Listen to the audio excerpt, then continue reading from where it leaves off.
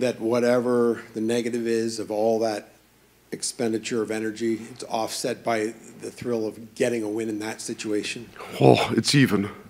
Right at the end of the day, both teams spent what they had. I mean, that's a huge cost for both teams. And then it's a race to recover now.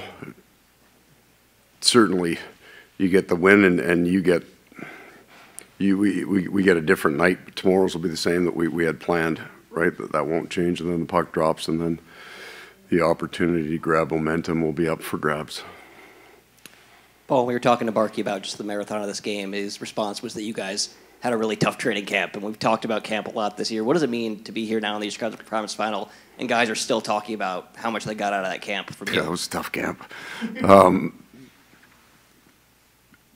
So you build belief a bunch of different ways, and one of them is, they survived those 5 days. There were 5 unkind days, and they carry it with them. We've got a team, just I would assume completely like Carolina with Roddy at the helm there. We have a team performance group. We have a team that's in the weight room that trains hard, that practices hard. So I think the confidence you can come into the game, everybody understands at hour 2, nobody feels good. But the group has confidence in their ability to push. On the right side here. Paul, in the beginning of the series, we always talk about teams trying to feel each other out. Obviously, you had a lot of time in this game, but maybe you don't figure out a whole lot because of just the complete randomness and how long it went. What do you take away from a game like this? I liked our 5-on-5 game.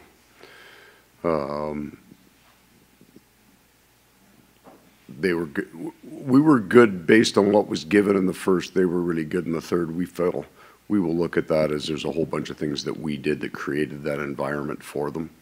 But the game in the third was the way they have looked at times in their first 2 rounds. So we have to do things to keep them out of that rhythm. And then we would be, we generated some high-end looks there in the I can't remember how many periods we played, but after overtime periods, we'd be pretty happy about what.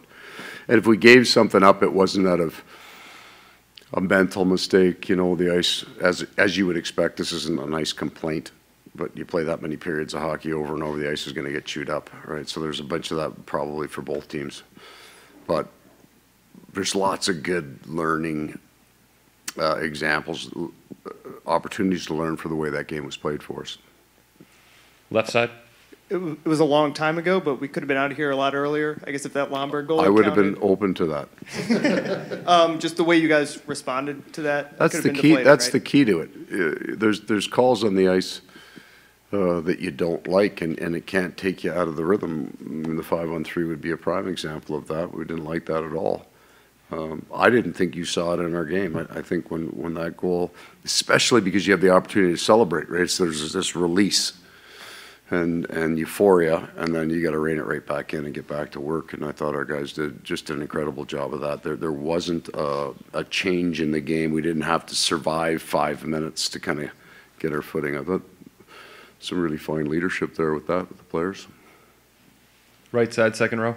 Paul, a couple of your players after the game talked about how much fun they sensed Bob was having during this game. A, do you sense that as a coach, and is it a little bit different? And B, how important in a game like this is your goalie being loosey-goosey? Yeah, I don't think we can put Bob in the loosey-goosey category. But there's clearly an enjoyment there for him. And part of it is, I think, there's a tremendous amount of pressure on your A players. So we'll put Barkov in this same category, right?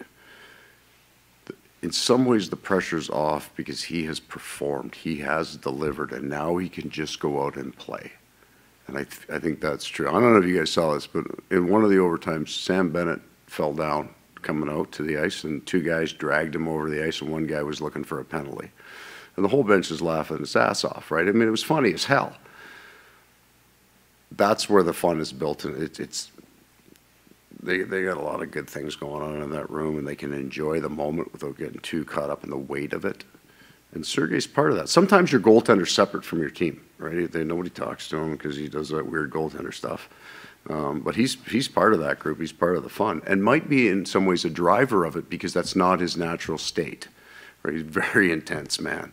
So he has fun on the morning skates, and that kind of everybody's reliable. Well, Bob's good. You know, we can joke around with him a little bit, and then he's just.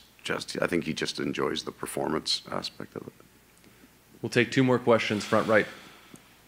Matthew Tkachuk was just in here saying that you need to appreciate what both teams did in this game, the way they played and how well they played. Can you, and probably easier for you because you won the game, but can you appreciate the efforts and how well they did things, both teams, that this game ended the right. way There were pieces of that game that both teams owned and looked exactly like they're supposed to look. The third period especially, they were very, very strong, so quick. They stretched us and they forechecked us at the same time, which is hard to do. And their stick skills. They knock so many pucks down out of the air where you think you got something going, and then it gets knocked down and it's going the other way on you. Their counter game is just fantastic. Yeah. So, yeah.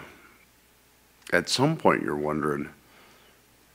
This is not a critique; it's a question. At some point, you're wondering how long can these men push this hard for, without it becoming dangerous. I mean, they get into this, locked into this rhythm, and they're at that point they're like thoroughbreds, right? But how long a racetrack can we keep for these guys? Well, I wonder if there's a cutoff that you would need at some. This is not a league complaint; they've never really got to, but we're getting fairly close to that threshold where nothing good happens after that for these men. But I think both teams pushed hard, right? They'll take the confidence of that. This is gonna. You know, we said we'd be smiling in Game 7. We'll be able to say we're smiling in Game 8 now. Last question, back right. You obviously have great fans in Florida, and there were great fans here tonight in Raleigh. Given your history with the Canes, did you ever look up around you and be like, why are there this many people still left in this arena? And does it make you appreciate They were hanging in there, weren't they? And the only thing that I thought was I'd really like to get back to 500 and triple over game. I thought it'd be happening in triple. You know, we lost one in triple overtime here. Still hurts. And I thought maybe I had some karma saved up from that one. Thank you for your time, guys. Coach.